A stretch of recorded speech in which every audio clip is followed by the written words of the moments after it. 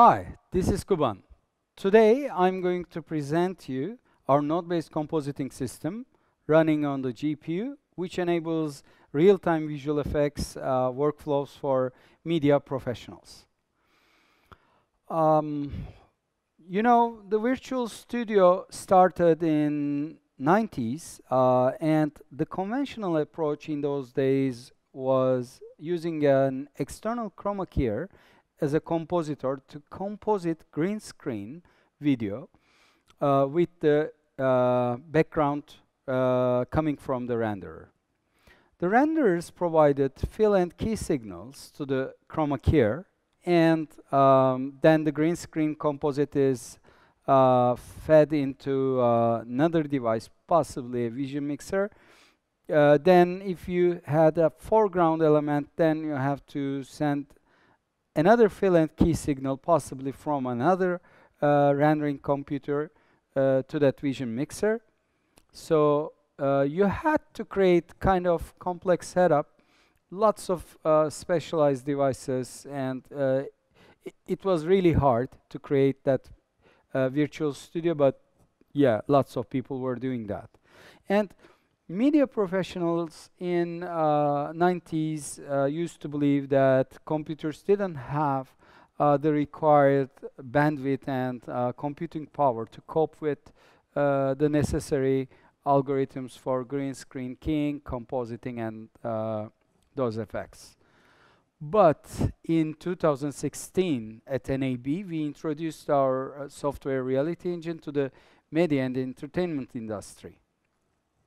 So everybody was looking to the results, and they were asking, how is that running? What hardware do you have? Where is it? We were just showing them a basic single computer, which had just one CPU with the top-of-the-line GPU and an AJA video I/O board. So that was it, just a simple camera. We were just receiving the video signal from the camera along with the tracking data. Then we were compositing everything using the GPU on a single computer and outputting the final composite. So the setup was a lot more easier, simpler, and the results were really effective. Traditionally, video application developers rely on video I/O boards for the pixel format, color space, and gamma convergence. These conversions require a lot of FPGA power on the video I/O board, and the increasing size consumes more PCIe bandwidth. And video application developers are also bound to the video I/O manufacturers, video I/O board manufacturers' SDKs for the video I/O features of their applications. For example, if they need to support a color space, then the video board manufacturer's SDKs has to provide it, or the same goes for a pixel format and gamma as well. Usually that's the traditional way video application developers utilize video I/O SDKs. When developing our software solution, we thought that we should utilize GPU shaders for color space conversions, pixel format, and gamma conversions. So we were keeping the data size moved from the video I/O board to the GPU minimal in its original in its original size, and we were fully in control of applying the pixel format conversion filters and color spaces. So that was our approach. We were much more in control.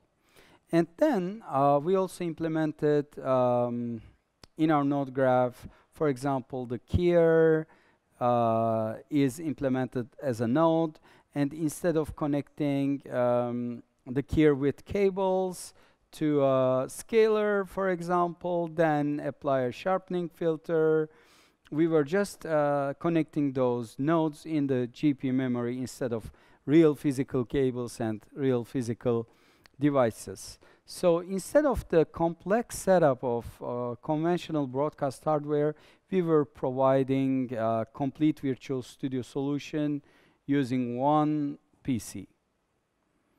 So when doing this composite on the GPU, everything starts with input. The input is coming like in 8 bits or 10 bits. You choose the pixel format and bit depth you would like to capture. You select the color space you are inputting and which gamma curve has to be applied to the incoming video signal. Then everything is converted to scene linear and 16-bit half-float RGBA textures. So any image processing effect here like keying, scaling, sharpening is applied to scene linear images. So this is resulting in a mathematically correct composite. The rendering from Unreal and all those passes are also coming in as HDR 16-bit half-float RGBA textures in scene linear again. And then we are compositing it with the video and the rendering passes here. Then afterwards, we are outputting to the video output card, choosing our video signal format, pixel formats, and we do all those conversions, and then we transfer to the video output card. But all that processing is done with our shaders like color space conversion and pixel formats. Traditionally, visual effects software developed in late 80s were layer-based. In the 90s, a few node-based compositing software started to appear, such as Digital Fusion and Softimagerie. But at the beginning of this millennium, node-based compositors such as Foundry's Nuke became a major part of the high-end visual effects pipeline. Because a node-based compositing graph allows a maintainable and high-performance pipeline, you can really understand what's going on, and you can use the same input in multiple spaces. So if you calculate something in one pin, you can use it in more than one place. This is not that easy in layer-based approaches. And since you have redundant copies of some operations, it's not easy to maintain and edit and change later. So we have taken the same approach that was widely used in the visual effects industry for movies and high-end commercials, and brought the same approach and techniques to real-time live production by implementing a real-time node-based compositor on the GPU. When developing our node-based compositor, we also decided to implement a real-time image-based keyer running on the GPU. So in the real world, if you look to our cyclorama, for example, just check the image. Can we see the engine output as full screen, please? Yes. Please look to the image on the right. The green screen is not perfectly even, but still the composite looks quite okay. You can see there are some dark areas in the coals and on the wall. The floor and the walls brightness are different on the cyclorama. It's not really perfect.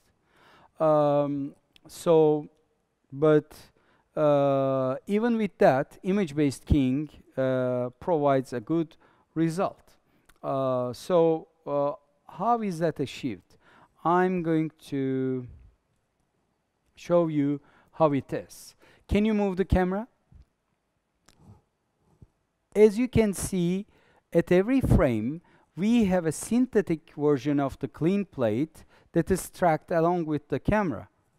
And our if you look to our node graph on the king node, can we please show the node graph? Yes, in the node graph, we can see that the input and clean plate is coming from the cyclorama rendering after the lens distortion is being applied. So the keyer works with the clean plate differencing method on every pixel. So this is basically what you need for image-based keying. So let's come to the real problem again. Let's look to our engine output. Can we see the engine output? Yes. Say that even if you can light your cyclorama evenly, do you really want that? Because some of the areas need to be darker, the other areas need to be brighter if you have a bigger cyclorama.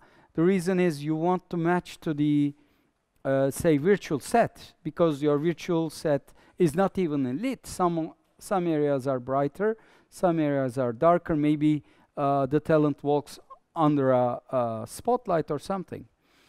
But people usually think that we should evenly light our cyclorama. It should be all single green color, because yes, that's how you should chroma key. But is it going to really match to your virtual graphics, or are you making a sacrifice for traditional chroma keying method?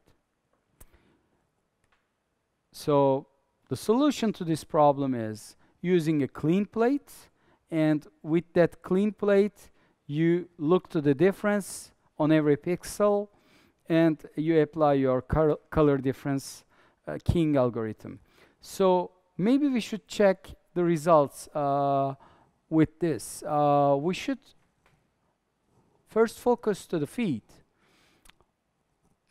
Please look to the shadows on the floor and how it looks real after the compositing, because all the details are kept.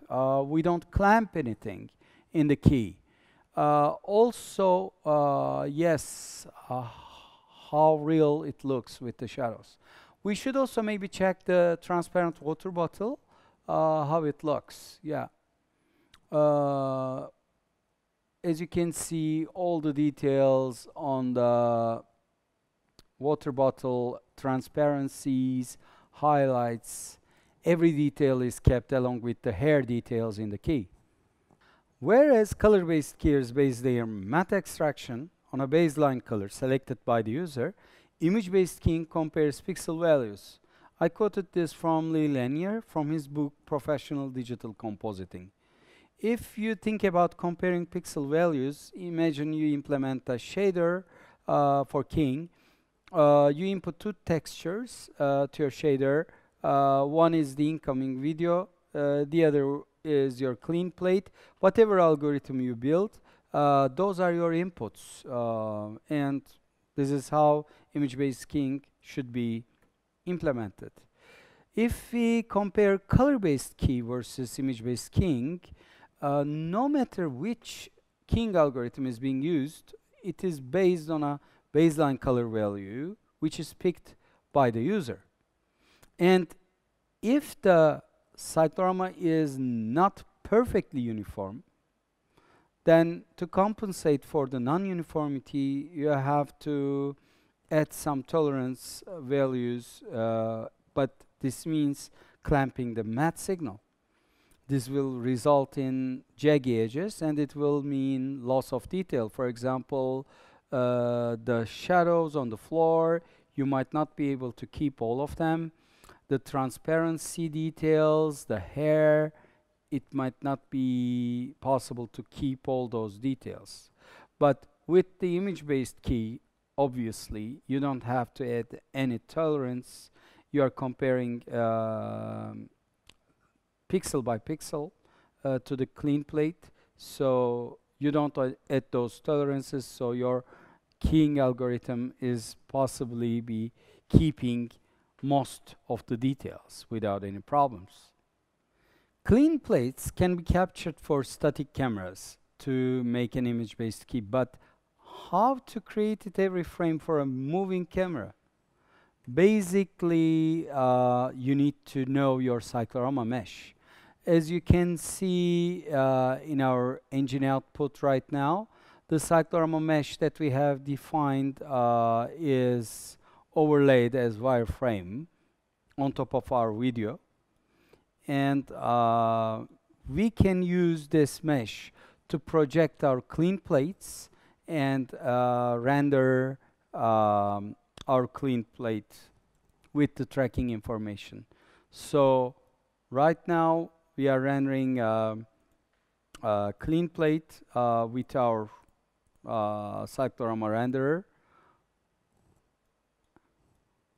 Yeah, but you have to render it every frame along with your tracking data.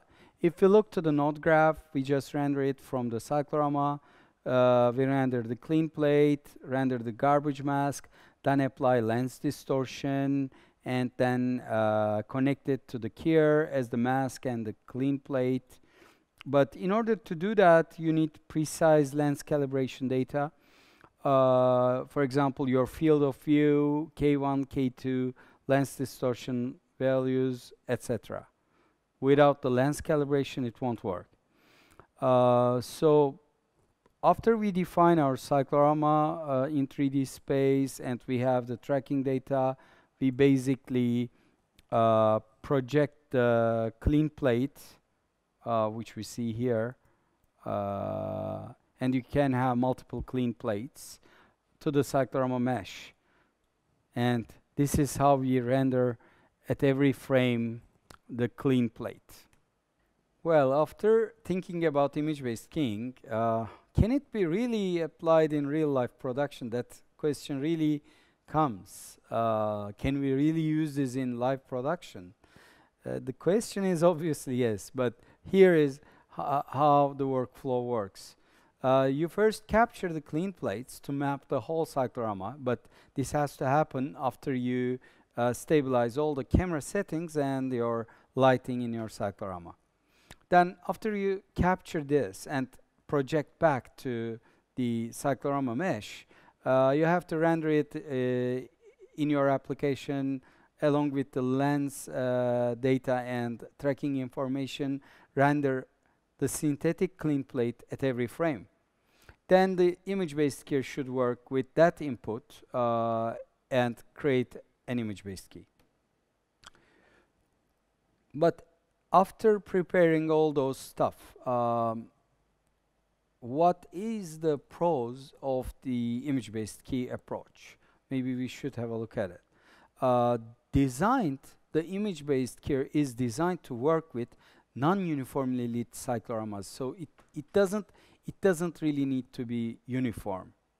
So we don't need to add any tolerance to the key since it is designed to work like that. This is allowing us to create a dramatic lighting setup to match our 3D scene when required. Not really all the 3D scenes are homogeneous. It's like it can be dramatic, it can be dark somewhere, brighter in some other area. And since we have a very accurate clean plate for every pixel, we can now apply the spill subtraction for the edges very accurately. So this really is very important for the accuracy of the key. But if you think about the cons, I can only tell you there's one con. After you stabilize all your camera setups and your lighting, you need to empty the green screen. So the talent has to walk out and you need to capture the clean plates to project back onto the cyclorama mesh. Well, after you know about the image-based keying technology, maybe you should also know how expensive it is to compute. Our implementation is working with GPU fragment shaders, and for the modern GPUs, the Ultra HD image is not really taking much time. The computing power utilization is very low. It can be also even used as a gaming keyer, which can work on low-end GPUs as well. After talking the details of our compositor and keying algorithm, maybe we should check how the compositing works inside a Virtual Studio application. Let's have a look to the final composite. As you can see, the color is not really matching. I just moved the tracked set location into another position, and it doesn't really look right. So let's go to the keyer where we can maybe adjust the color correction values. I just adjust the gamma and I lower the exposure values. So in order to match with the spell, I'm maybe adding more blue. Yeah, so in our node graph, we can also apply and color match our talent into the location as well. Can we pull out with the camera and check how we are doing also layer ordering? So if the talent is behind a 3D object, we need the foreground elements video masks. Maybe we should check it with the channel viewer. Yes, and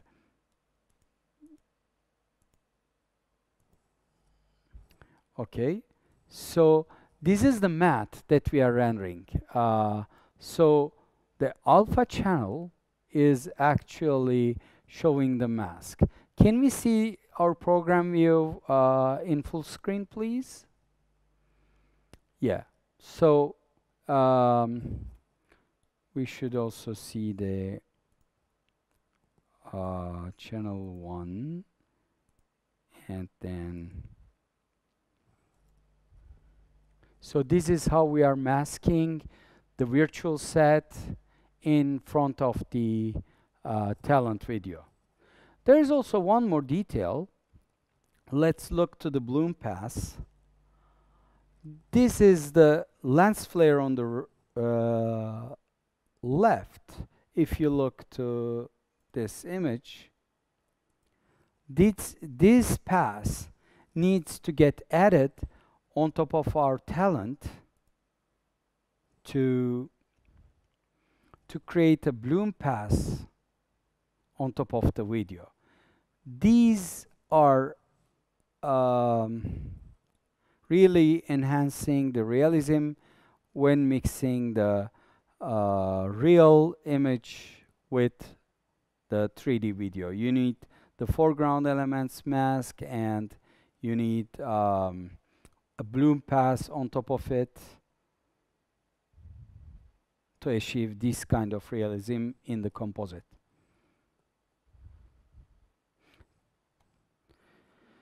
Okay, that was it. Thank you very much for watching our presentation.